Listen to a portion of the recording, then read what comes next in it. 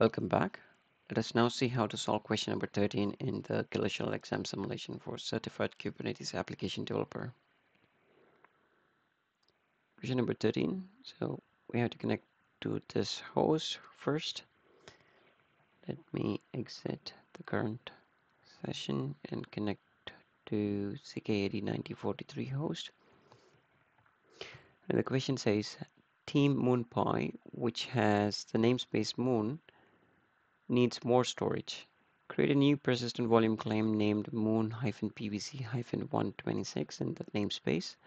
This claim should use a new storage class, moon-retain, with the provisioner set to moon-retainer and the reclaim policy set to retain. The claim should request a storage of 3 GB bytes and access mode of ReadWriteOnce and should use the new storage class.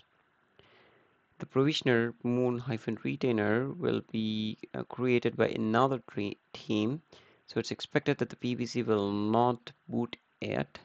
Confirm this is by writing the log message from the PVC into this file.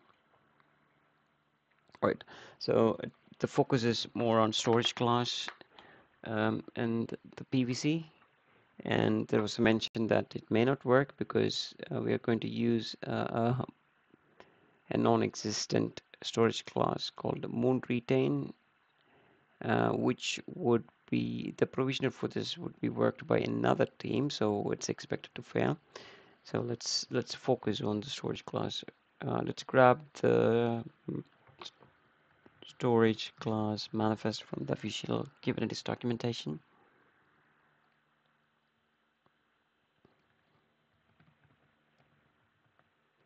So we have this one. So let's copy this. We need the provisioner, we need the reclaim policy, and we don't need any of those below, so let's copy only this section. Let's call this 13-sc for storage class.yaml.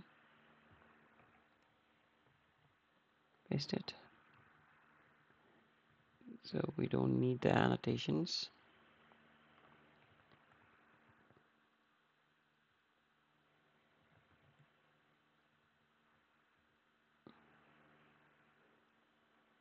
We don't. So the name of the storage class should be moon-retain, and the provisioner should be set to moon-retainer, and the reclaim policy should be set to retain. So this is the storage class definition. Let's create this. Okay. So it is created. Kubectl get storage class. Looks good. Next we have to create a persistent volume claim. So for which we'll again head back to our Kubernetes documentation.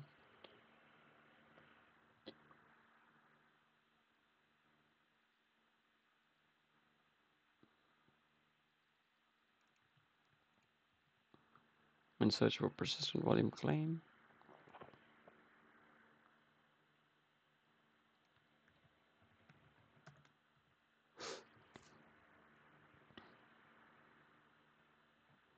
Okay. We'll read the access mode. I think we should be good until this point. Let's copy this. Head back to our terminal and create 13-pvc.yaml.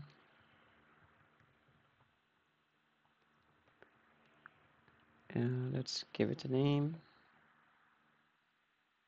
So it should be named as moon-pvc126. Access mode already looks good. It's ReadWriteOnce. We have to, these are namespaced, PVCs are namespaced resources. We have to give the namespace as moon Access mode looks good. There was no mention about the volume mode. The resource request should be 3 GB bytes. The storage name, we should use the new storage class that we just created, which is the Moon retain. Let's save this and create the resource.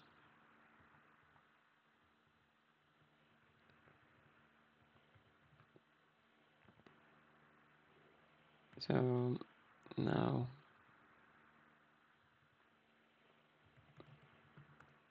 let's check the PVC in the Moon namespace. So that's created, but the status, as we know, is set to pending, which is expected because we don't have a storage class, which is defined. Right? Let's inspect. The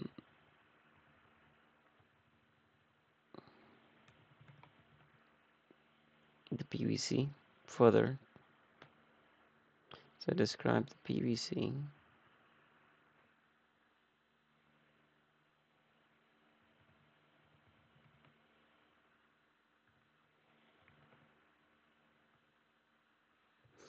So the events clearly says that external provisioning, waiting for a volume to be created either by external provisioner Moon retainer or manually by the system administrator. If the volume creation is delayed, please verify the provisioner is running correctly, running and correctly registered. So this is the error message that it's failed with. Let us copy this bit of information because we need to write the log message into this file. Simply echo what I've copied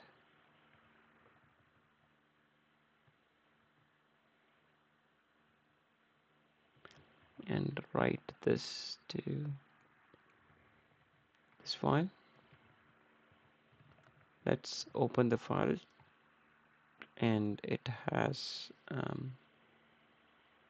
the event that we just saw while describing the PVC. So that concludes the question number 13. So don't forget to hit that subscribe button if you like this video. Thanks for watching, and we'll see you in the next video.